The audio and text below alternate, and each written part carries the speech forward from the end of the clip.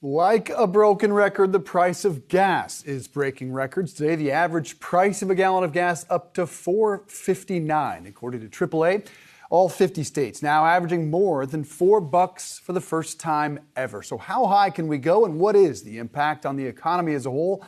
Bob Iaccino is the co-founder of Path Trading Partners. He joins us now. Good to see you, Bob.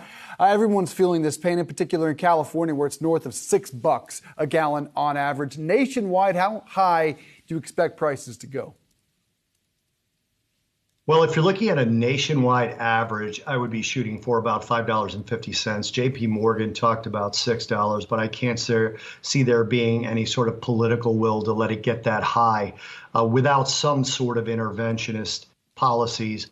Honestly, you're not even talking about political parties here. Either side going into midterms would do something about $6 gasoline or to prevent $6 gasoline. There's only so much they can do, so it'll be somewhat synthetic.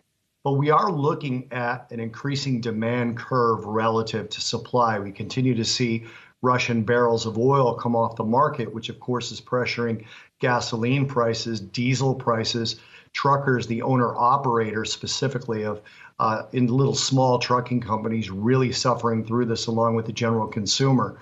So I think when you look at it from a price action perspective, we've actually seen crude oil's range compress. But this is what crude oil does, and RBOB does the same thing. It moves sideways, which is actually what's going on. If you look back to March, April, you saw about a 21% range in price, but it was still sideways movement overall. Now we're seeing about a 15 or a 16% range in price. And as we get down to a 7 or 11% range in price, you'll likely see a breakout, and that breakout is more likely to be up than down. We haven't seen much, if any, demand destruction. At what price point will we?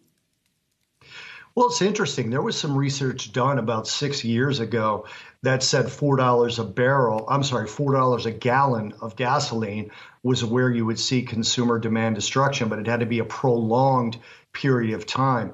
I don't know what prolonged means. I'm not sure what we're looking at. If this feels prolonged, I mean, two tank fill-ups at $4.48, as it is down here in Florida, seems prolonged to me.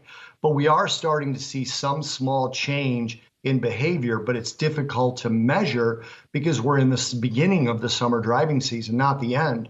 And coming out of the cabin fever of the pandemic, it's difficult to sort of classify this as typical behavior. So I'm not sure that research really applies.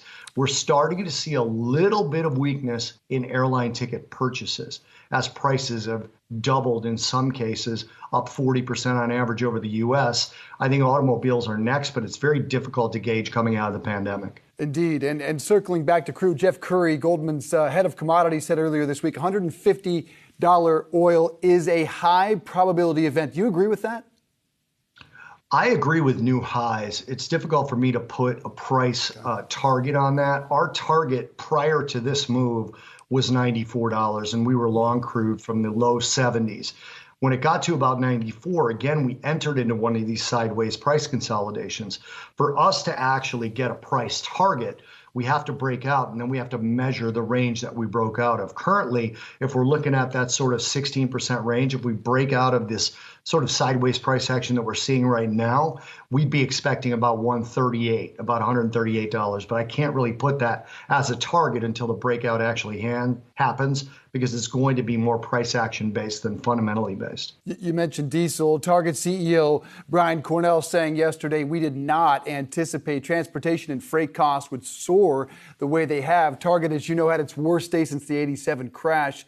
How do you characterize the overall impact on the economy, on the retail sector in particular? You know, it's interesting you mentioned that. One of the things I was wondering the other day, as I saw Walmart's earnings, you remember recently Walmart raised the base level that they were paying for their truckers to well above $90,000 a year. You combine that with the increased fuel costs, and you see this margin compression in Walmart that allowed Walmart, I shouldn't say allowed them, I should say more like reckoned them to have their worst single day in the stock in decades, simply because that compression in a discounter like Walmart really hurts. So it's a case-by-case basis, but it certainly is a tax on consumers, and people don't realize what a tax it can be on the types of corporation like a Walmart, like a Target, that isn't necessarily famous for passing those cost increase along, especially in a consumer inflationary environment like the one we're in right now. So I think it's a very big deal, and I think it means we're likely to see more repricing of equities to the downside after a little bit of stabilization. This is the kind of thing that you see in the equity markets where we're now waiting for more bad news. And as it's not happening, you may get a little bit of stabilizing and possibly even a 15% rally in equities, but then it's likely to turn around. And part of that is likely to be a crude oil breakout to the upside if and when it happens. I want to circle back to where you started in the beginning about some of the political maneuvers here. President Biden, he's thrown the kitchen sink at it. A record release from the Strategic Petroleum Reserve, allowing E15 gasoline sales this summer, outreach to the Saudis and Iran. What's been the impact? Is there anything the administration can do ultimately?